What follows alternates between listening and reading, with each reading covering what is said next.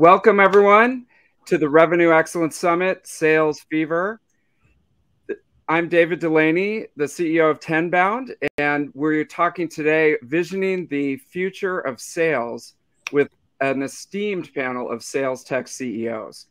And so I am super excited to dive in. The sales tech industry is in major flux right now. There's so much new technology that's coming out in the marketplace, and I want to dive in on what is the future of this topic, and with my esteemed panel of CEOs. So we've got Jason Dorfman, Evan Liang, and Jonathan Friedman. Jason, how you doing today? Good. Excited to kick us off. So start with just a quick intro and background. So I'm Jason. I'm the CEO of Orum. We're a sales platform that helps SDRs, inside sales reps, get into more live conversations over the phone in a fun and collaborative way. I've spent over 13 years in sales now. Most recently was the first sales hire at Rubrik, where I built out their SDR and inside sales team and took it global. And yeah, excited to chat about this topic. Pass it to Evan. Hi, everyone. My name is Evan Liang. I'm the co-founder and CEO at Leandata. Leandata is the leader and pioneer in a space called revenue orchestration. And so we actually partner really closely with your sales ops or rev ops teams to ensure that your reps get the right leads. So we ensure that any inbound lead, outbound lead, or anything of that sort gets to the right rep through lead routing and matching. And we've kind of been pioneering that space. So when we work well, the sales team's job should be a whole lot easier without them having to do anything different. And I'm excited for this topic because over the past 10 years, we've kind of seen the sales tech space really evolve. And I'm excited to talk with my esteemed colleagues about what the future looks like.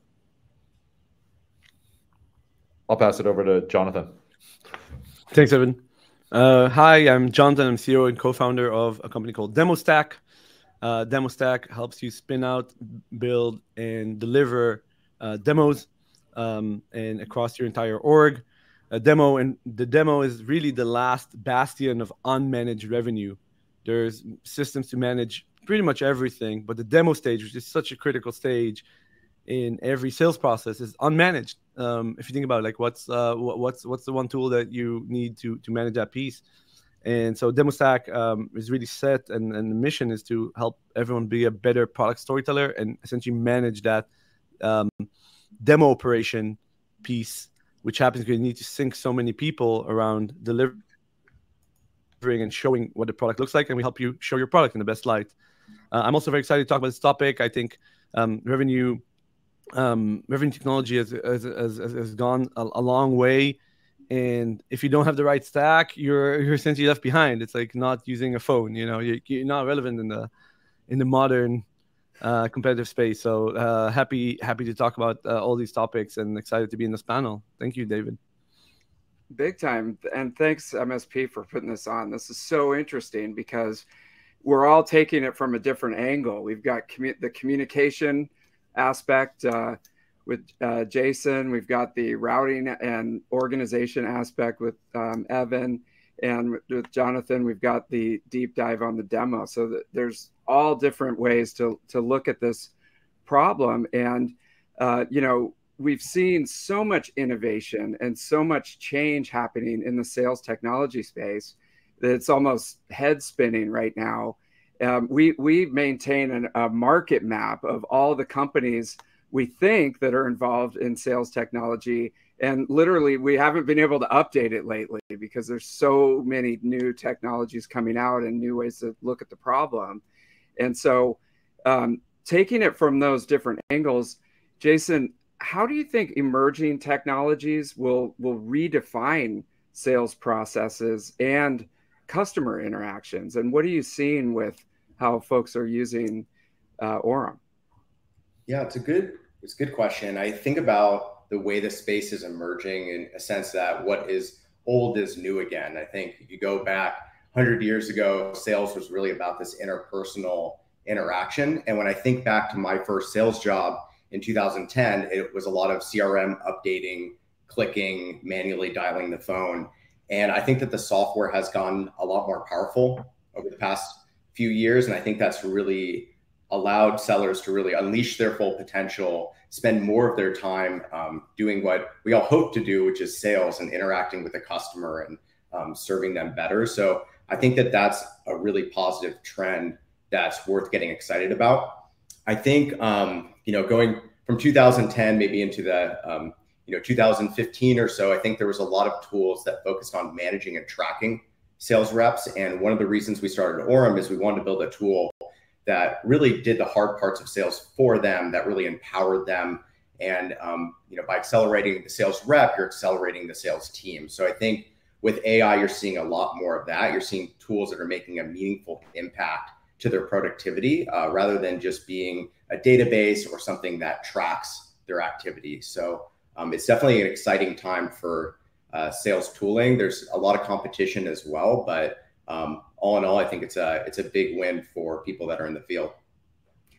So it's like it's releasing, the salespeople from having to do all this manual stuff and really focusing on interacting with the customers live, which is why we got into sales in the first place, and being able to contact them in the first place when it's so hard today to just get even that initial meeting set up. And Evan, when you think about the organization and prioritization that's so critical for sales, how are you seeing these emerging technologies redefine the processes? Yeah, and I actually think we're at an interesting crossroads right now coming out of the pandemic and going forward. I actually am starting to see that we as a sales tech or sales leaders have a really great chance to kind of redefine what it looks like. So some of the trends I'm hearing when I talk to fellow CEOs who are in sales tech and outside of it is some of the old playbooks aren't really working anymore. Your pure SDR outbound playbook is not as effective as it was beforehand. And I actually think as an industry, we've spent a lot of time really focused on really optimizing each function and the activities that they do individually in silos.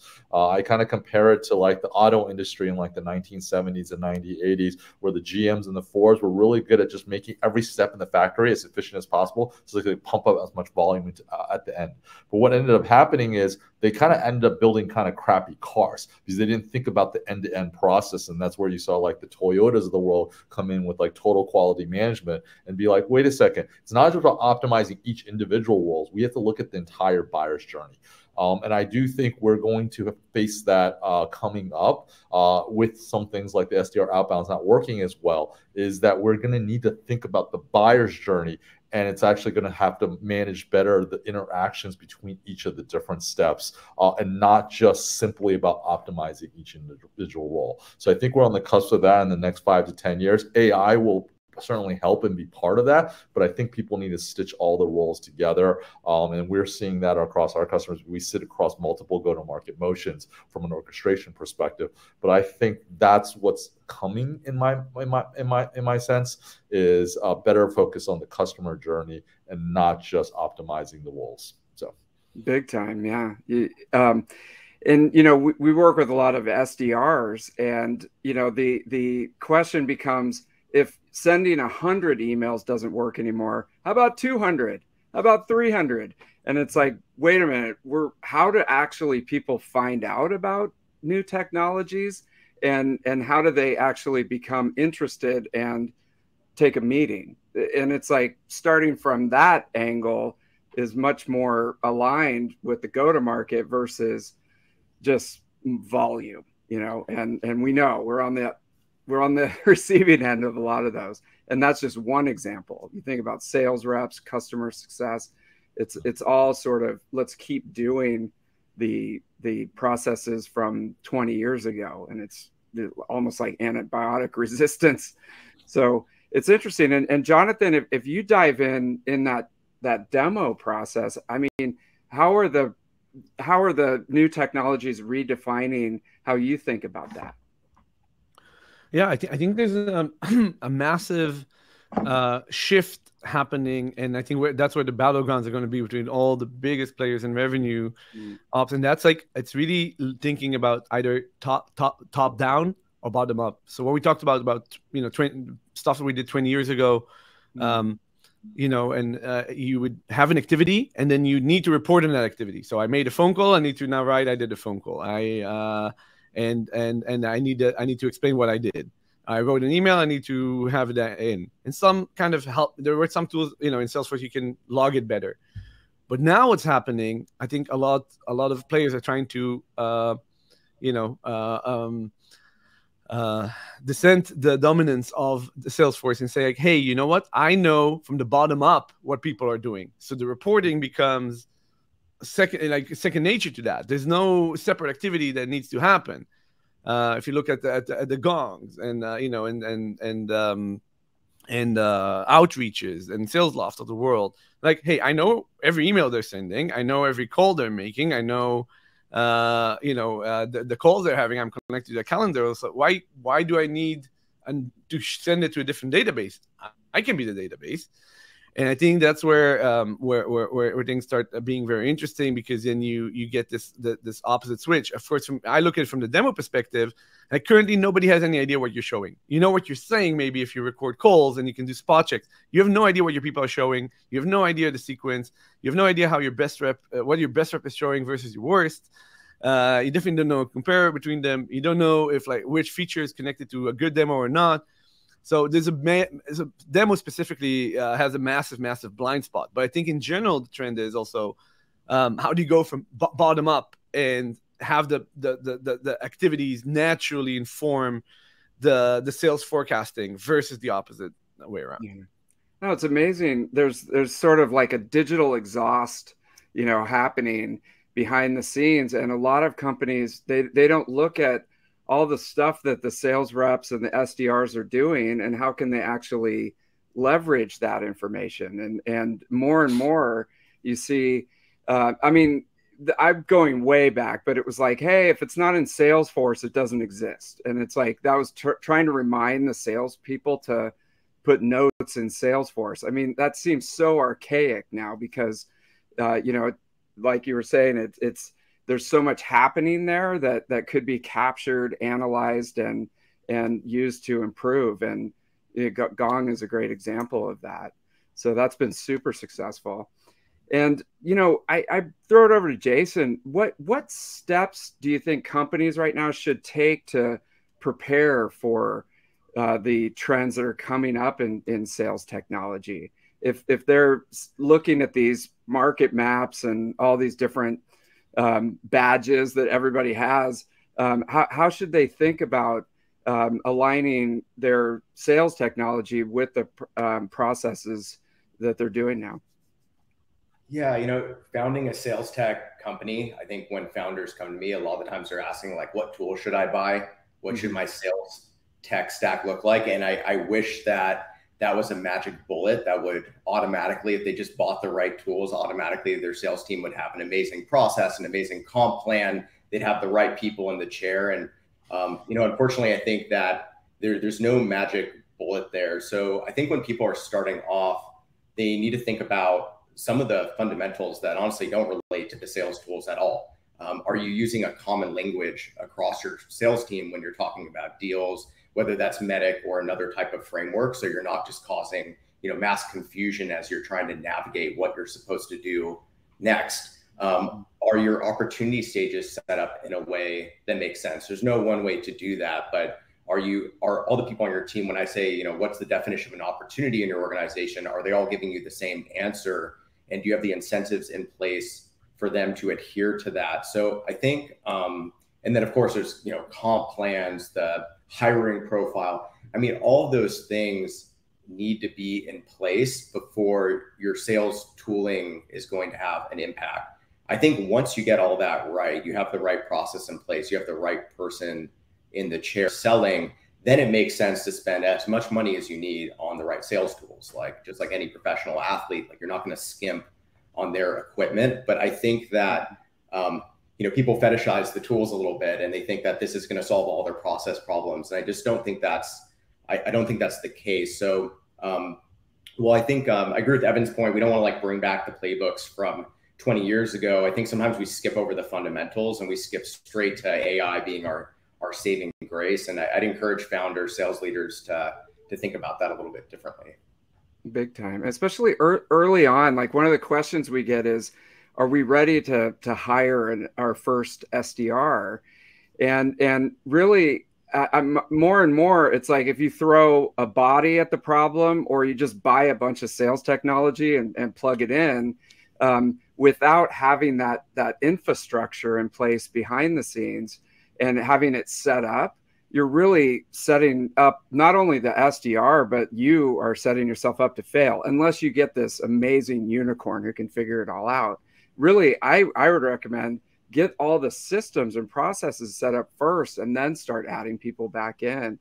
And Evan, as you work with customers, do you see, their infrastructure is not quite ready for implementing a tool like Lean Data sometimes? Yeah, sometimes, I mean, for us, we really want to focus on the handoff. So I'll build on what Jason said about like thinking about from the sales perspective. And I think the most important thing you can do is make sure you kind of break down the silos and make sure things transition really smoothly between marketing, your SDRs, your sales reps, your CSMs, and make sure that all those flows. And that's not a technology thing. That's getting into a room, making sure you understand everything. And kind of what we kind of help with is making sure those handoffs and the orchestration is done really, really well. I'd point to like the movement of like RevOps, right? That was kind of like this kind of pie in the sky concept that all the ops teams could work together. And that really has taken off. And we've seen a lot of benefits for that. And but I think we need to take that a step further. And like the whole go-to-market teams really need to start really working well seamlessly together. And this is especially important before AI comes, because if you add AI into a horrible process that has silos, we could have the AI bots, like imagine the AI bots in each little silo gets created, and they all start like, they just magnify what's a bad process, right? And so I think it's really important that we take that step back, and it's actually easier for earlier stage companies. It's like the RevOps movement was driven by earlier stage companies, not the largest companies, because you don't have those established silos in place. And so in some respects, figuring this out as early as you can will be more beneficial, and you'll end up with a better process and coming up with new innovation. Okay. I just want to stay there for a second. Evan, if I dive in, a lot of organizations are set up from a system, 100 years ago, where there's very set silos. You got marketing, SDR, sales, customer success. And in the best companies, who's kind of sits over those to drive alignment across the go-to-market team? Because there's a lot of, dotted line like reporting structures, and you have to get work done through other people that don't necessarily report to you. And so in my mind, it was like there's supposed to be a CRO who really whipped the whole go-to-market team into shape, but I don't actually see that a lot in practice. Yeah, no, I think it's not so much as there's not a single title. It's like the question of like, where does RevOps report into? I've seen CROs, I've seen COOs, I've seen CFOs, right? Sometimes in the past we've talked about like CEOs, right? So I think the key thing is who can kind of drive, has the process mentality, can think absolutely holistically, and drive that kind of change within the organization. So it may be a different title, but it's that person who has that mentality to do that. To your point, a lot of CROs are just really chief sales officers or VP of sales who only think about their silo, right? So again, you need someone with that mentality and the wherewithal to kind of manage it all. Ultimately, in some respects, it is the CEO who needs to stitch it all together. But I do think there are other functions that can make that happen, but it varies by organization. Yeah, great question. They used to call it whoever has the juice, right? You get a lot of things done. They're usually the rock stars. There's some that are coming up through the SDR world. I'll give you an example of Kyle Coleman. Came from an SDR to now he's the CMO of Clary, and he's got that mentality of stitching all these things together and driving that uniformity forward. So shout out to Kyle. He's awesome. And Jonathan, if you think about all the stuff that we're learning as you're working directly with customers and you're getting that information back in, what steps do you think companies should take to prepare for the sales tech of the future? Yeah, I think it's a good question. There's a lot, right? I mean, the current zeitgeist is AI. Someone thought here that AI is not gonna solve necessarily a product, can enhance them. It really depends on the process. I think it starts from the fundamentals. Like, can you answer like where are you a customer? What are they into? What separates you? You know, it's like the philosophy a lot of time gets forgotten, especially when you have hyper growth and you have so many people thinking different things. Get back to the philosophy and understanding and have very, very crisp answers along these lines. It feels like almost like the the equivalence of a corporation going to a Zen Buddhist retreat and asking those deep questions. But once you get the internal alignment on that, there's a lot of clarity and Zen around that. Then the technology can be layered upon that. I would say if a basic way to think about it is like what we talked about before. What can you do to make sure that people just do the high activities and have as few meta activities that they need to do while still maintaining visibility for managers? So what can you do bottom up? What can you do from just like you said, the digital exhaust is a byproduct of people doing what they're doing and how you get the visibility into them. Once you have the clarity and you understand like your process and where you find your customers, how you engage them and what they need to see, then layering the technology can really work. Today, technologies are way more integrated than ever before, right? Everyone has a Salesforce integration for sure. And if not, you have like Zapier and a million other things where you can connect to what you need. And if you need an integration, it will come. The vendor will come up with it. So So I think it's really a Lego piece. You're not married, and there's no silver bullet. It's really I think there's a vision there, and then on top of that, you layer the tech stack, and that can be factored by a lot of things. Sometimes just a CRO with their own perspective, sometimes legacy systems that we're in and working. But yeah, that's how I would start. Think bottom up and think and go back to basics and like the Zen of what you're trying to do and lay that out clearly. Okay, we'll set up a retreat, and I like that. And I think sometimes, especially as you get bigger, it's like you start to forget about the customers almost, and you don't have that intimate knowledge of how they go through the sales cycle and how they find out about you, and stuff like that. And it's just, let's throw technology and bodies at the problem. And it's like, we got to get back to basics. How do we actually interact with the people that are paying the bills? And so that the big question that's coming out is, and I'll throw this to Jason. Do you think that at some point can technology, especially sales technology, can it replace human beings? I think we're looking at things from both sides. As a CEO, you have to run the company really efficiently. So it'd be great to get rid of all the people and have 1% of the payroll. But at the same time, right now, are we ready? Or in the future, at some point, will the sales technology be able to replace people? That's the deep philosophical question, right? I definitely have some ideas on this. Certainly technology is getting more powerful. Like there's things that technology is automating and making obsolete and making sales reps more efficient. At least that's today. I think it's really easy to look at, some of the new AI technology, extrapolate that out 10 years and be like, well, look, of course it's going to replace all of our jobs. And I think you really have to think about fundamentally what a salesperson is. Are they something that just spits out a bunch of text and a bunch of words? I think there was an idea that because of the internet, people could research whatever they wanted about the product. So why would you have to have a salesperson? You can find out whatever information you want online. But is that really what the salesperson is doing? I would argue no, because I think the point of a salesperson is to be someone that the customer likes and trusts. And the reason the salesperson is there is because the customer wants to have a relationship with someone at the company. And so I don't think that it's like AI gets more powerful. It spits out text. It gives you information about the product, and therefore, sales is over. If anything, it makes it potentially more important, where people want proof that they're talking to a human. They want someone they really want someone's neck on the line for the outcome. So I think people are a little bit ahead of themselves.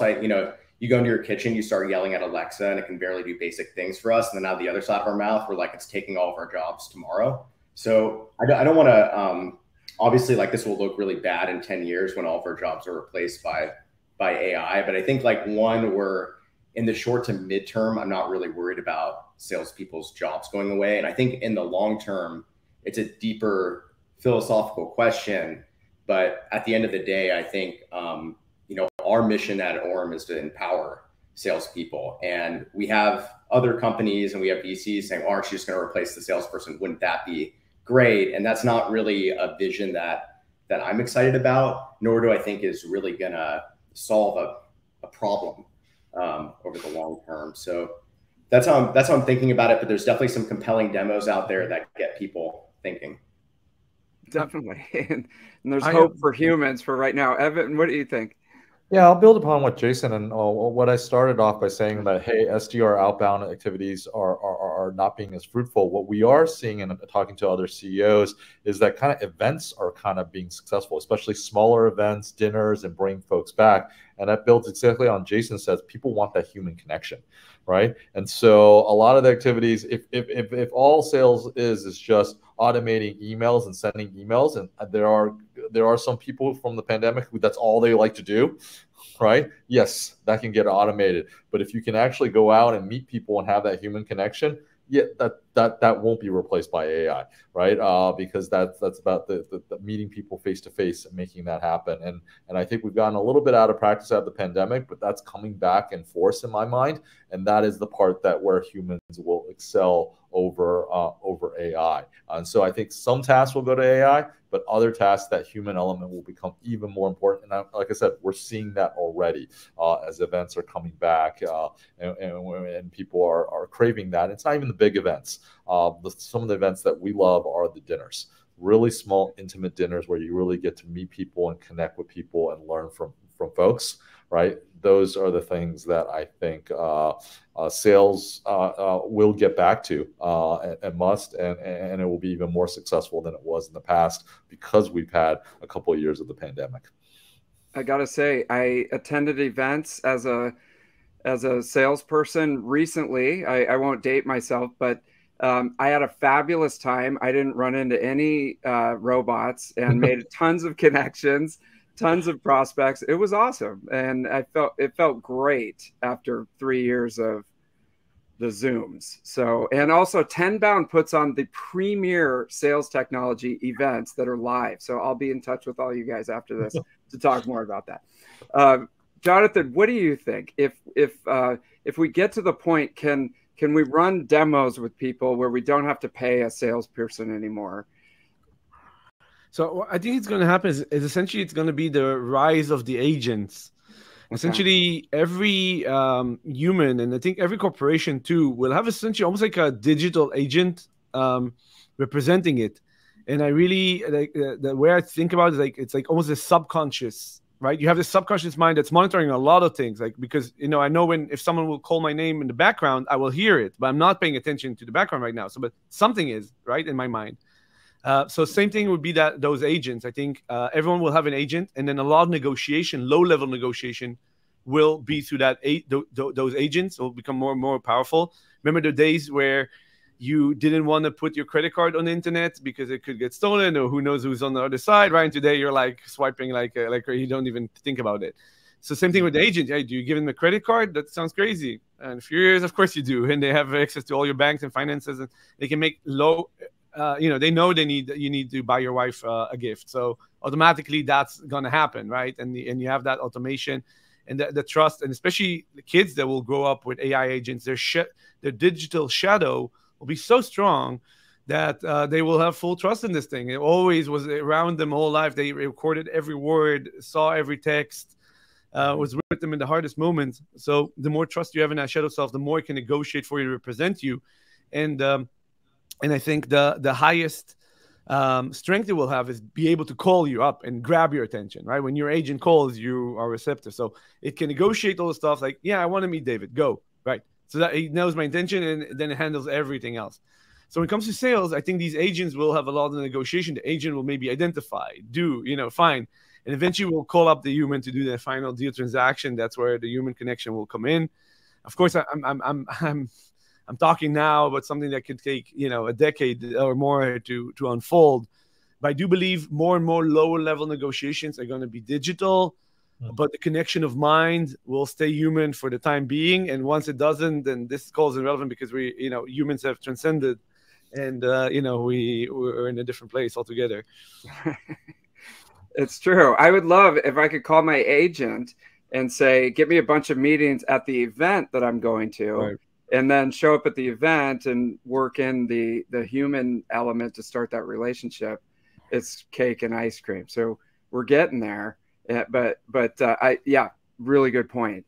And it makes me think like, I saw an Instagram post where you could create a deep fake of yourself and with your own voice, your picture and everything. And then actually it would create scripts for you based on the keywords that are important to your clients. And so you could just sort of deploy that into the atmosphere and hopefully it works. I don't know. We'll see. Yeah, exactly. This is great. You guys, this has been so helpful. And I think that the big takeaways really are, we have to get back to basics with the processes and the training, and really make sure that if we have human interactions that we're on point and we're not blowing it and that takes the old school, soft skills training, making sure that people are equipped. The back end processes are on point. Everything's plugged in and prioritized. And we take the technology as far as we can to really empower the human being selling process. And don't just try to wing it. Don't just start throwing technology and people at a problem. You really have to architect it properly and make sure that you get the best return on your investment in these technology solutions. So this has been great. Thank you guys so much for participating in the Revenue Excellence Summit today. I definitely, got the sales fever, and, we took at it from a totally different angle. So if anybody wants to learn more about what you guys are working on, Jason, what's the best way to get in touch? www.orum.com, ORUM. All right. Is there an agent there, or can they talk to you? They can talk to a real live human. They can also add me on LinkedIn, and I tend to be pretty responsive there as well. Excellent. Evan? Yeah, I think the same, leandata.com, and also available on LinkedIn as Evan Liang. And so love to connect with folks, or, David, we also have an event that coincides with Dreamforce called OpStars. And so, I think for folks in 2024, please come check that out. So highly, highly recommended. And it's one of my favorite things to do each year. So definitely attend. And Jonathan? Yeah, same, demostack.com. I love to talk about everything demos. LinkedIn, you can follow me or connect. I talk a lot about this stuff as well. Very passionate about it. So great. Thanks, everybody. And thanks for coming to the summit. Leave a comment and hit the next session. It's going to be awesome. Thank you. Thank you. This was fun.